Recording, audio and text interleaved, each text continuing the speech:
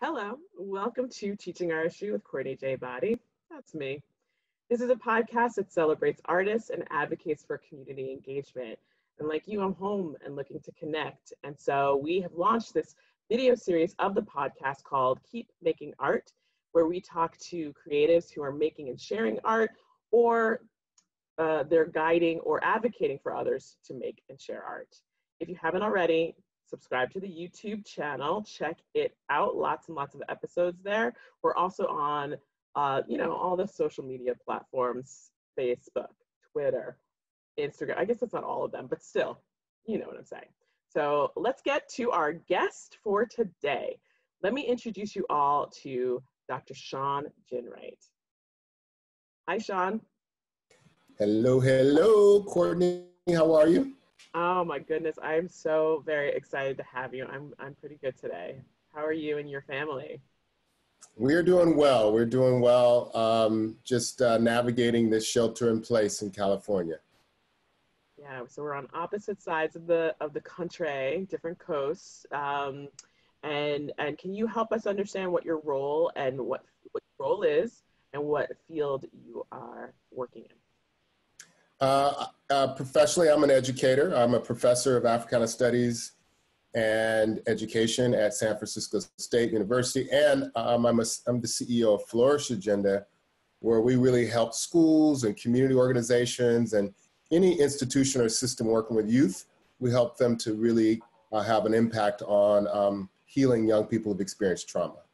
Mm-hmm. And so tell us more about the mission of Flourish Agenda. Well, our mission really is to create a pathway for healing the world. We believe that everybody has the right to flourish, and that our institutions in this country just need a path to show folks how to do it. And that means not just young people, but also the adults who work in these systems really need permission and a pathway to transform their lives so that they can show up in more humane ways for young people. And so I first met you, I think about 4 or 5 years ago, maybe, where you were a keynote speaker at a National Guild conference. I believe it was in Chicago. And since then I've been, shall we say, a groupie / friend, whatever. And you've been a guest on the podcast, which is a very popular episode, BT Dubs. But you talk about so much of what I've learned from you really permeates and is well woven into the ways that I try to operate, while I'm still challenged by making sure that I apply the same kinds of healing practices that I want for the communities that we work with as self-care as well. So we are all in the same situation, right? Except it can feel quite inequitable in terms of what the situation can be for each individual. And so I'm just curious about what you and Flourish Agenda's response has been to the health crisis. Yeah, well, we've responded in a couple of ways. One really immediate way that we've responded is we recognize that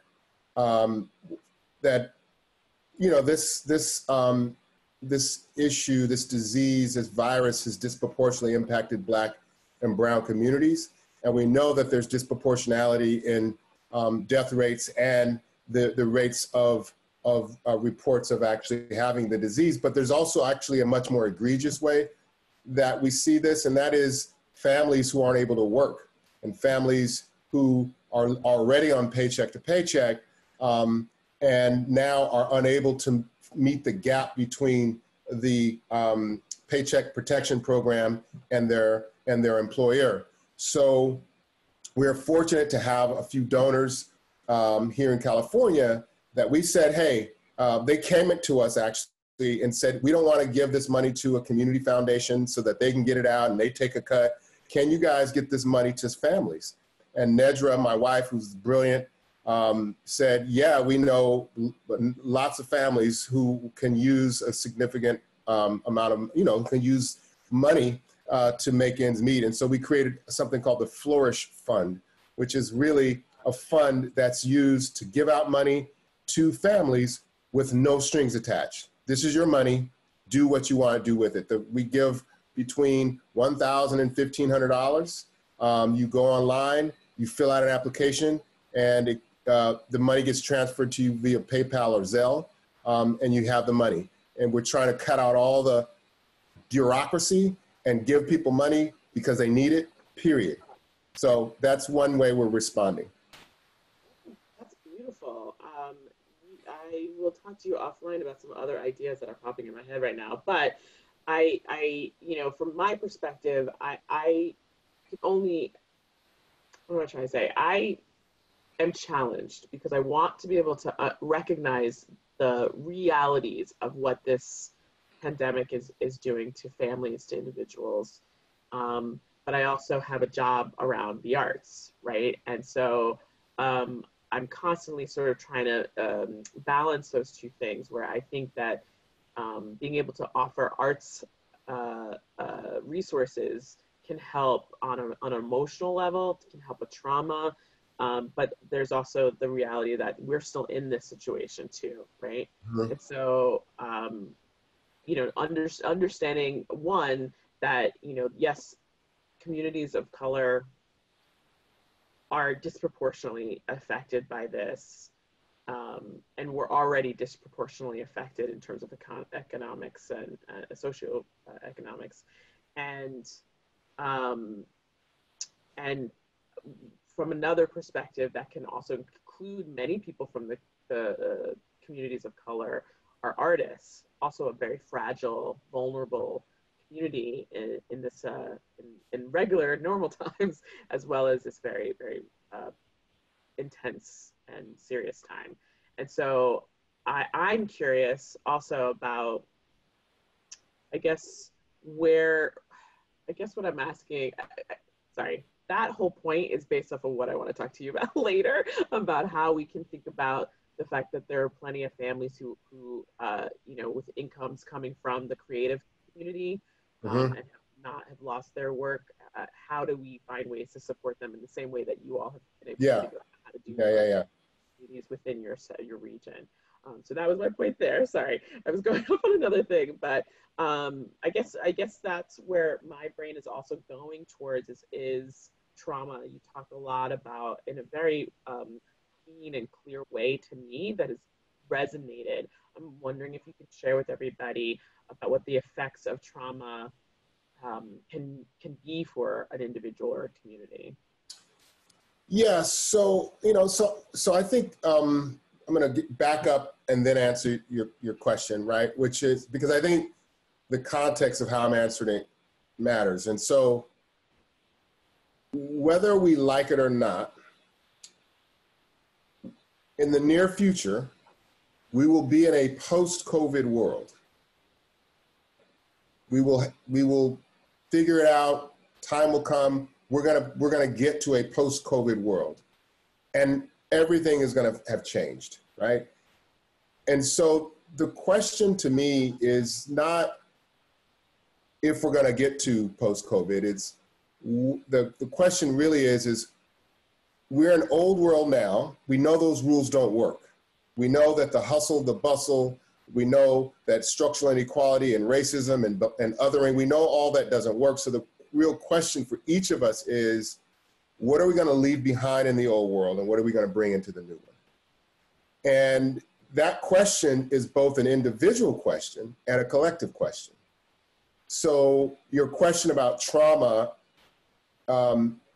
really is about, what are we leaving behind in the old world, and what are we going to bring into the new one? Because at this moment, we have the capacity, the collective capacity to really rewrite the rules in ways that benefit all people. But if we only respond to the crisis, which we need to do, if we only respond, right? If we only just think about responding, reacting, the rules will be rewritten in the same way that reproduces inequality. And so the challenge for us now is to both respond and imagine. We have to do both of those things. And so what that looks like in terms of around trauma and healing is that I read somewhere, I think, you know, I find myself surfing Twitter a lot, you know, whatever, you know, not Twitter, it was Instagram where I saw this quote, right? And I forget who said it, but I thought it was really good. The quote said, the only difference between trauma and healing is that in trauma, you don't get to choose how you respond to it, how you respond to your hurt. But in healing, you get to choose. You get to choose how you want to respond. You get to choose who you want to be. You get to choose how you want to show up. And that's agency, that's healing. And so I think in this national traumatic experience that we experience as a nation, that the question really is about what are we choosing to bring into this new world and who we choose to become, right? And to be a healing-centered nation or to integrate and engage in the healing, it really comes down to that question. And so I think the role of artists play a critical role into this, right? And that means that we can't presume that certain kinds of problems can be solved by certain kinds of people, right? Or certain kinds of professions. It means that, you know, we know that the reason we didn't have a healthcare system that provided the kind of necessity for all people, we know that that doesn't work. So now the question is what kinds of people should be at the table? Should people who didn't have healthcare be at the table? Should people who are working class be at the table and making decisions and policies that best meet their needs? I think the time for rethinking the rules has come, and the role of artists, I think, plays a critical role into really engaging and leaning into that kind of a question.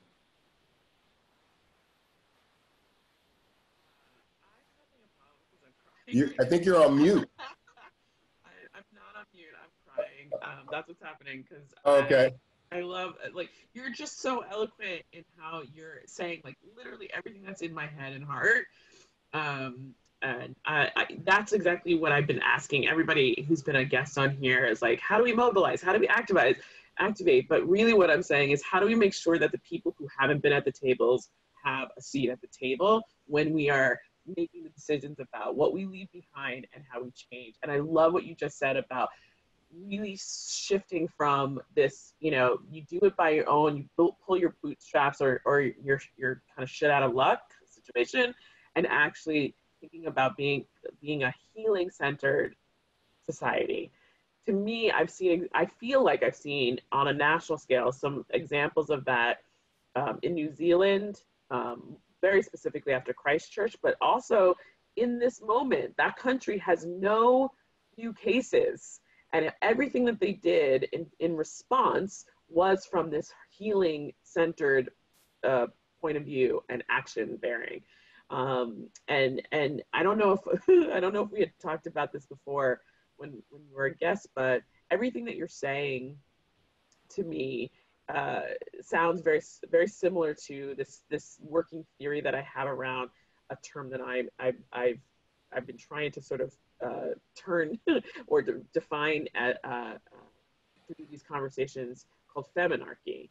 And to me, feminarchy is I think the official definition is like ruling by women, but that's not what I don't think that's what it means. I think it's about putting people first, people at the center, making your choices based on people and not about businesses or money or whatever, but actually thinking about what do the people need? How do we help each other? How do we build this collective humanizing society?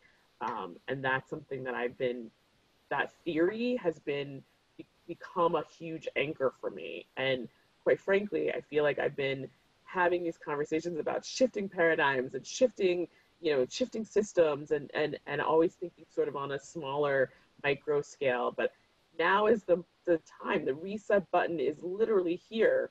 And if we don't, you're right, the old world versus the new world, I want to live in a world, and I want to be a part of a world and help to build a world that is from this healing place of love.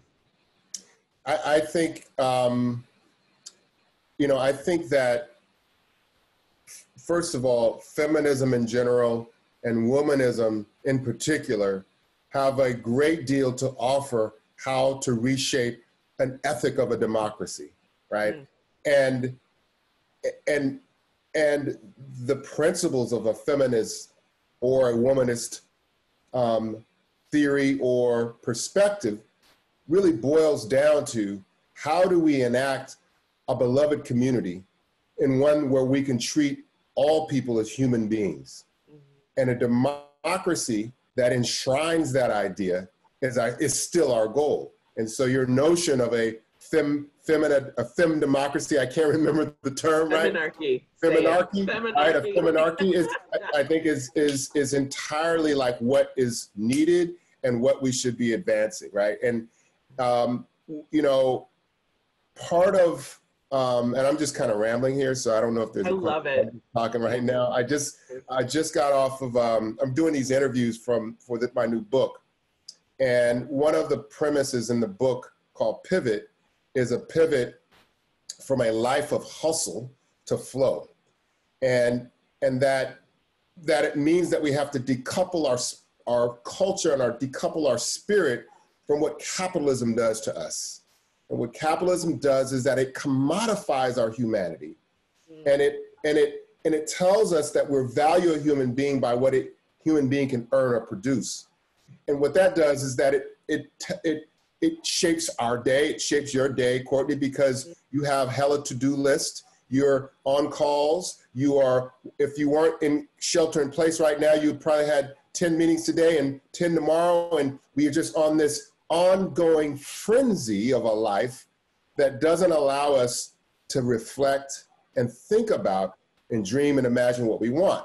So this pivot from hustle to flow means that we slow down, and that slowing down roots us in our indigenous wisdom in ways that can bring to bear contemporary problems. But if we don't slow down, guess what we do? We continue to borrow the tools that created the damn problem in the first place. So the interview that I was just in, his name is Ben McBride. He's brilliant. You should have him on your show. He said that, it's just an amazing story. He said, Ben McBride said that there's this story about how people, you know, years and years ago used to build cathedrals.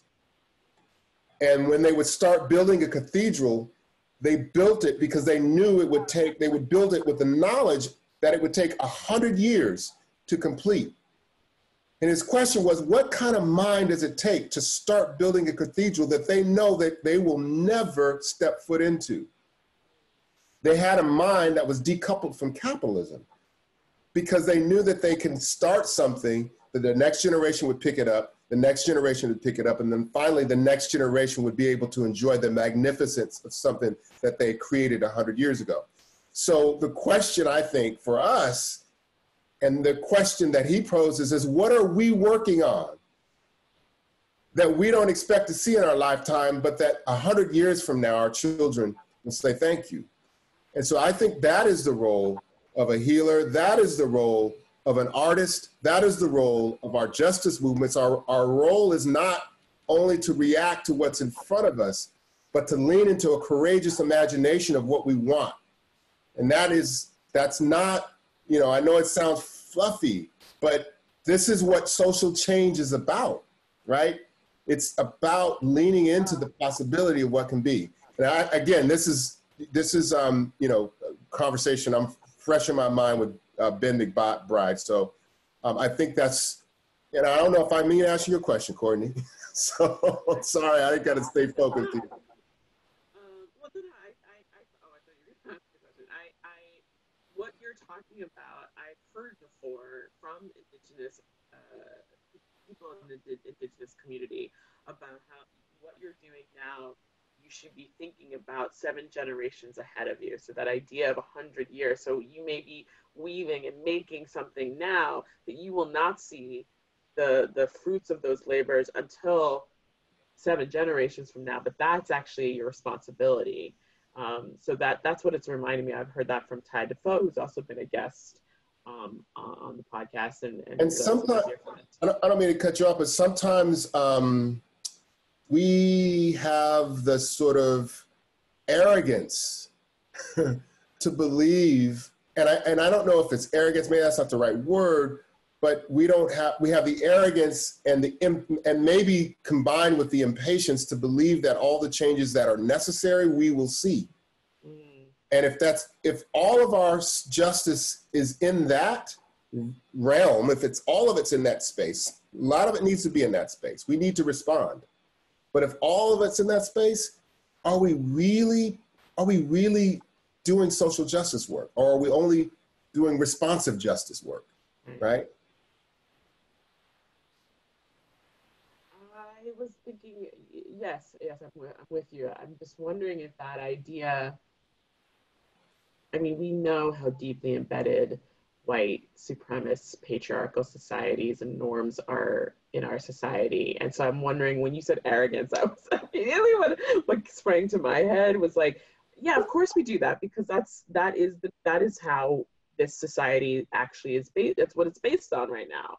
And we don't necessarily always realize those things, you know, because we have a very specific image when you say those words, right? It's a very specific image, but actually the culture of it, the idea of perfectionism, the idea of it's all or nothing, the idea of you know, it's us versus them, that kind of things are very inherent, and that's, you've been like, literally, we've been brought up this way, whether we realize it or not. And so now I love what you're saying. I love let's think about it like a pie, right? So if you've got like a large section, maybe 3/4 of it has to be responding right now. What's the other, you know, fourth that we're thinking of and doing that imagining? And so what I've been trying to do is, in that imaginative space, while I'm still having to respond, and gosh, I have so much to respond to, but I'm also being asked to imagine. I'm being asked to do that work. Yes, it's for a business venture, and that totally makes sense, because that's going to keep our business viable and employ people, and also it completely makes sense.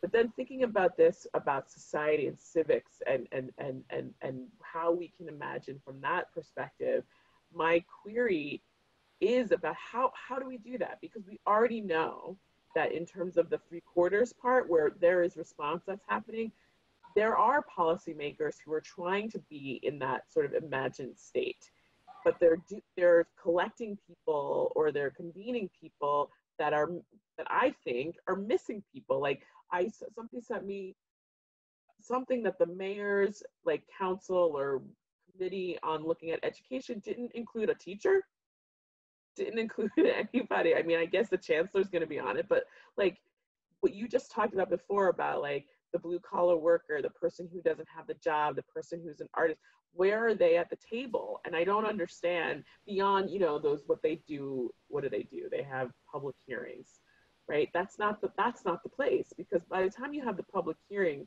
often the decision has actually already been made.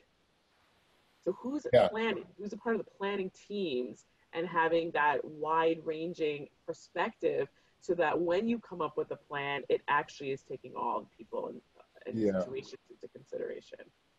So I'm asking about mobilization, I guess. I'm asking for, how do we get a freaking seat at the table? Yeah. Well, I'm gonna go back to Brother Ben McBride, because I just think his words are really brilliant. He says that sometimes activists always begin with the wrong question, which is, the wrong question is, what do we need to do? And the right question is, who do we need to become? And, you know, when I heard him say that for the first time, it kind of shook me, because exactly, I think that is the exact question, because right now, the rules of what is happening, I think are shifting up underneath our feet, right? I said, you know, could you imagine in January, you feel, and you still feel, the toxic political environment between Republicans and Democrats, right? It's almost like saying you're the devil and you're Hitler, right? It's like, you know, to say that I'm a Democrat or to say that I'm Republican is an attack upon your perception of someone's values and humanity. When in fact, it's really just a political party. But not in America right now. It's when you say I'm a Republican, you assume that I'm a bad person. I'm just going to cut to the chase, right? When that's not really what it is. But we couldn't have imagined, if I would have said in January, you think the Republicans and the Democrats could come together to pass the largest $2 trillion bill? You think they can do that in 2 weeks? No one would have said, are you kidding? It wouldn't take 2 years. We wouldn't be able to do that. But they did it in 2 weeks. Now, of course, you could debate on why they did it, and it was self-preservation of capitalism. You could, whatever, that might be true. But it happened. And my point is that it would have been impossible to think about that in January. It would have been impossible to think about that in December. But it happened, and it happened in like 2 weeks. So my point is that, yes, there's an opportunity to get to the table. But we have to get to the table in a way that doesn't just doesn't just replace the throne with our values. We have to actually take away the throne. So it's not just it's just not having a seat at the table. Is that maybe we don't even need a table, because it precludes that it's not that some people could be at the table and others cannot. So, and I don't know if I'm being really confusing here, but my point is that it's not about just having a seat at the table, because if we had a seat at the table without transforming who we become, we then reproduce those same cultural values, those same values that oppressed us, because now we got the power and we're going to take care of our kind, because we haven't become yet. We are the same people now. We're the same people with power, because we haven't questioned the damn table in the first place. So his point, which I'm trying to share, is we have to transform who we become. And when we transform that, we'll determine if there should be a table or not.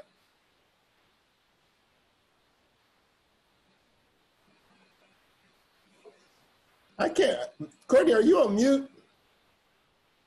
I can't hear you. Okay, now it's back. Okay. No, I'm also talking low, so that might make part of it. Is because I'm thinking, you're making me think, which is good. You made me feel today. You're making me think, because I'm asking a question about how do we get to the table, and you're telling me, no, that's not the question. You should be asking, who are we becoming? And that's big. That's big. And I need to think about that. And I think artists in particular, as opposed to politicians, as opposed to physicians, as opposed to policymakers and think tanks, have a great deal to say about that question, or should have a great deal to say about that question, about who are we becoming, and how should we do that. In particular, it is the only profession that I know where you are encouraged not only to think different, but to think about what's impossible and make it believable. And you do that regularly, right? So I think the role of an artist is to lean into that ability to take that which is unimaginable, impossible, and to convince people otherwise, right? Because that's what artists do. So I'm gonna close with something I don't think I have the rights to, but I'm not gonna show it, but I'm gonna talk about it. I just need to look it up before I say it. But I was inspired by a piece that was on the PBS Hour recently, maybe within the last week or so, and I said something. I sort of shared it on the Facebook. I'm trying to find it. I recommend people watching it, and it was this writer who said, when I'm stuck or have an issue that I can't quite find my way through, I do this mindfulness exercise where the issue has been solved. I talk through how it got solved, and so she goes through this about the post-pandemic life. So what you said earlier about the post-pandemic will happen. It's a matter of when. and who will we become, leaving the old world. Here it is. Yeah, so it's called A Humble Opinion on a Successful Post-Pandemic World. Mm. And the way that she describes it, I think there's an artistic or creative response to this idea. And I'm interested in trying to figure out how do I sort of say, I said it on Facebook, just on my own little page, but I think that there's a campaign here. And your question from Dr. McBride, Ben McBride. excuse me, Ben McBride, um, is about who are we? It's that in question. Who are we becoming? Who will we become? Who are we become?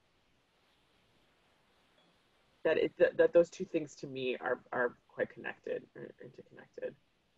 Yeah. So I don't know if I have a question. Well, I'm gonna look at I thought you were gonna read the passage, but it's a video actually. it's on your webpage. It is. I'll send it to you. But Yeah, yeah, I'd love it's to on the see it. webpage, and it's very interesting, and it's delightful because there's another one that I've seen too, from Tomfoolery that is a little bit more controversial. It's called The Great Realization, Mm-hmm. and I think it's like beautifully told, but it's British, so so it's just different because this is where we live. So Shawn, I can't. I literally can't. You always inspire me. You're so intelligent, and I wish I could be in every single room that you are in at all times, so I can continue to learn and be better. So thank you so much for spending time with me and our audience, and for giving us some real big things and ideas to think about. Thank you for the invitation, Courtney. You know you got me, girl. I'll do whatever you want. Well, thank you. And thank you all for watching. And remember to keep, no, remember, if you haven't already, we are also recording this for the podcast. So subscribe on SoundCloud or Apple Podcasts or wherever you get your podcasts. And remember to keep making art.